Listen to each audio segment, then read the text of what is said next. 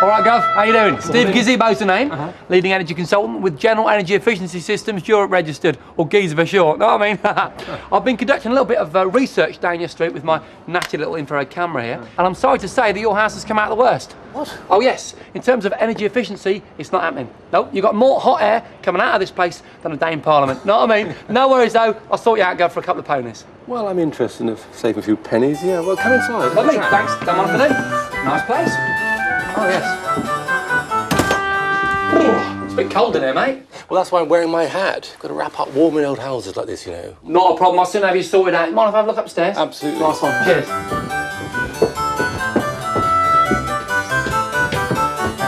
Oh yes, very nice indeed. Here you've got some nice old bits and pieces, mate. Tell you what, I've got a mate. Take this way a lot for you for a tenner. I've spent years buying this furniture. Same sort of age as the house, almost 300 years old, you know. A lot of this old furniture has a very particular purpose. This chair, for example, sit down here, these wings protect you from the draft coming through the window here. And a day like this, you know, chilly, it's a great place to sit by the fire, having a crumpet. I mean, do you want one? Lovely. Mind if I sit down, Gav? Nice one, cheers. Oh. No, careful, it's old fabric, but this won't take long. Nice hot fire. Anyway, let's get down to business. It's a lovely old place, but you're doing a very good job of heating the street, if you know what I mean. You see, heat transfers from a hot area to a cold area thanks to three processes: convection, conduction, and radiation. I can demonstrate conduction very well with this little poker here. If I pop it in the fire there, heat transfers from one end to the other thanks to conduction.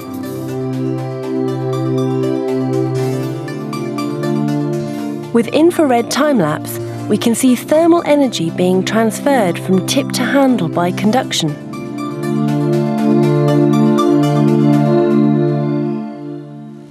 Now then, if you want your place to remain nice and toasty all the time, you've got to find a way of stopping the heat from in here transferring to out there. Let me have a look. Do you want the good news or the bad news?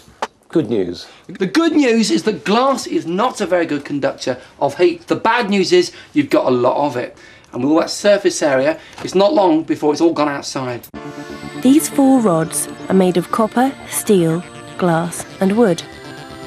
This infrared image shows what happens when the rods are heated from the bottom.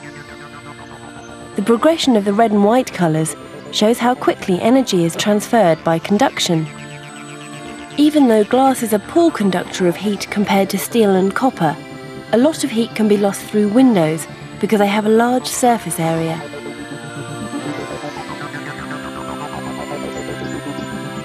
But that's the least of your troubles. You've also got to worry about convection. The best way to demonstrate that is to light this little Victorian brass angel thingy. If I light these candles, they'll start to create convection currents. As the hot air rises, the fan blades at the top start to turn, and with them, the angels about their merry dance. This infrared sequence shows hot air rising over a radiator.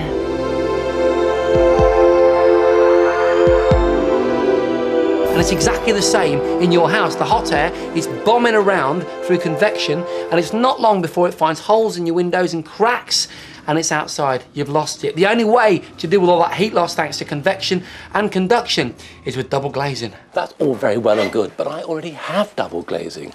These shutters trap hot air between the glass and their edge here, and also a darn sight better looking sort of stuff you want to sell me. The wooden shutters prevent the warm air in the room from coming into contact with the glass, so heat loss through the windows is minimised.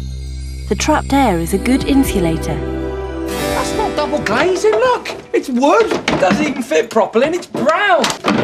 Therefore, you need some double glazing. No, I don't want double glazing. Look, I know what you're saying, but I can't rip out those windows. They're nearly 300 years old. Rip them out! Chuck some PVC in there. Look, there's a third way in which you're losing heat. Radiation. If I use my infrared camera, I can show you. Look, I point the camera at the fire, it's white. That's because it's hot. But if I put my hand between the fire and the lens, it's black. White, black. It's quite simple. The radiation is moving at the speed of light, therefore it's almost instant. Look, I know all about radiation. 200 years ago, this house was heated by radiation. Look, this cannonball out of the fire They would carry this around from room to room. It radiates heat. This fireplace is pretty simple, not much metal there. Downstairs is a fireplace that's full of iron, and that radiates heat. It's more economic than double glazing.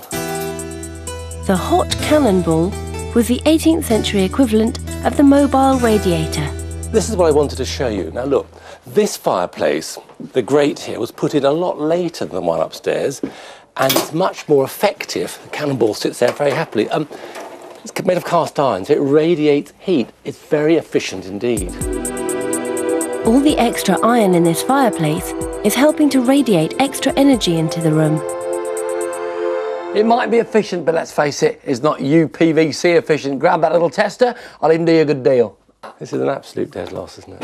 Okay, look, great. No. Hey, how about a heated window box? No, I've got some plastic substitutes. Fine. I bought them up for a £5.